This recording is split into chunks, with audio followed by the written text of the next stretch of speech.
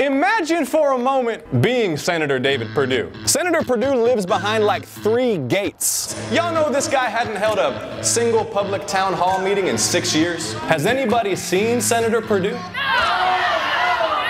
Has anyone seen David? It's not just that you're a crook, Senator.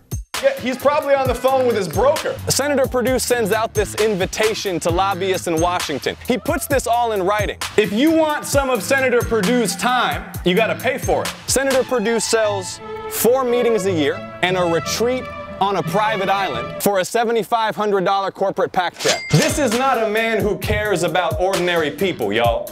This is a man who cares only about himself. The people of Georgia deserve to hear from their senator.